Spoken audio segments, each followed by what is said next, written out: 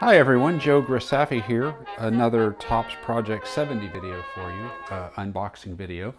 FedEx just dropped this off at my house within the last 20 minutes of this recording, and let's dive right in.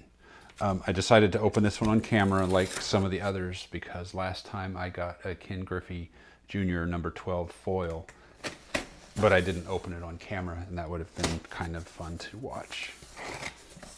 But let's see what we got here.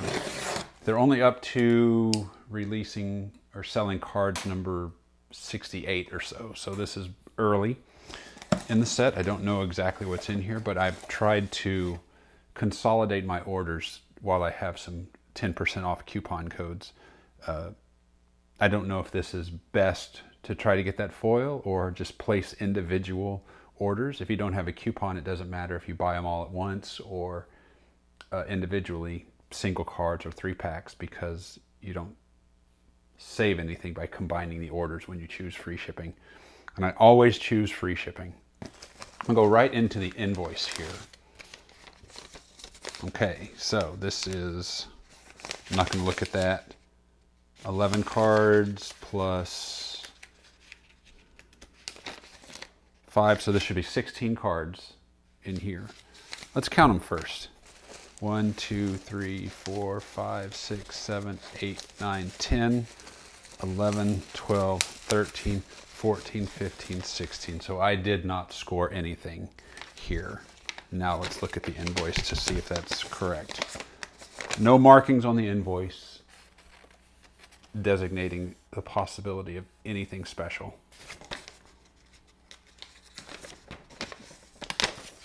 Again, page 2. No markings of anything special. I am so far mostly buying just 3-packs and a single here and there, with the occasional 5-pack. I bought a 5 of the Acuna here because I like horror stuff too, so that's my appeal. This seems to be a very popular card. That would have been nice to get a foil. That's Pardee as the artist. Let's take a quick peek at some of these. I don't think I'm going to open them all on camera because we know I didn't score any special hits.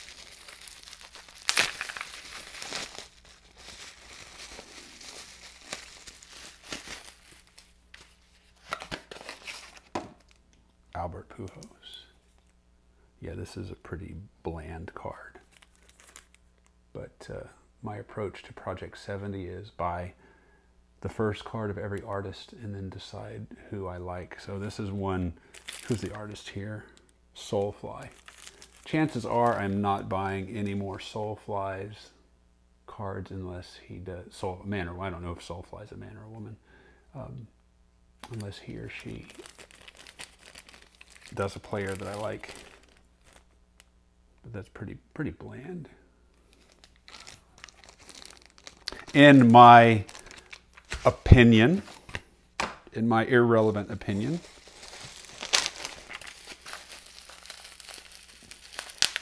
about 3 minutes, 30 seconds in. I may not let this go past 6 minutes. Mariano Rivera. Now, not a fan of the art here. It's clearly a skilled artist. This is, I can't read it from that far away. Morning Breath. What I did like about this one is the design of the card itself, not necessarily the art. I like these project cards that actually look like a baseball card. What was this, 71? Forgive me for not knowing, but I like it when they make it look like an older card.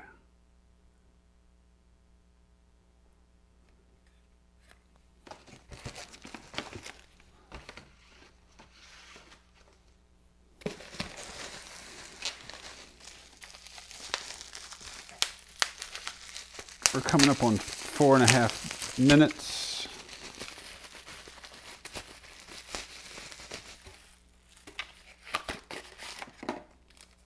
Clayton Kershaw. See, again, I like the cards that look like actual cards.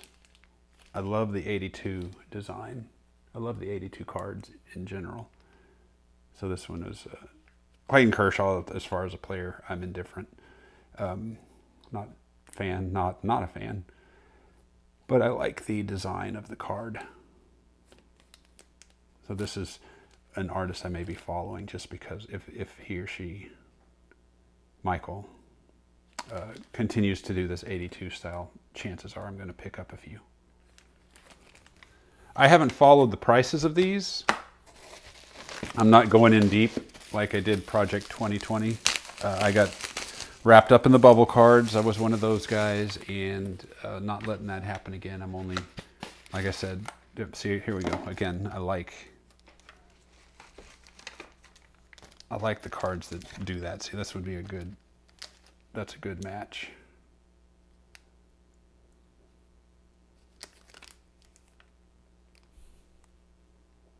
Let's see, this is Jacob Rochester, and this is Morning Breath. Those are two different artists, so we got some crossover here, and that's kind of cool.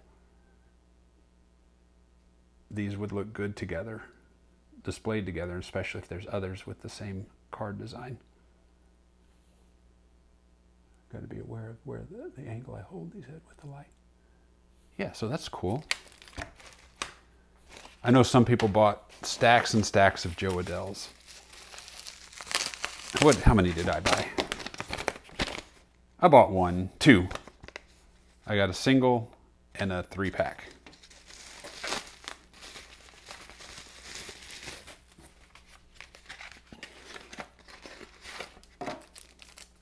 This is just not good. This is not a good card. This is just silly. And this is Old Man Allen. Yeah.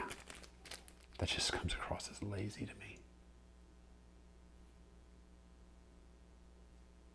I forget what the print run on this one was, but I don't see any future for that one because it's just not. You can't even see Bellinger. Pictures aren't even good. That is lazy.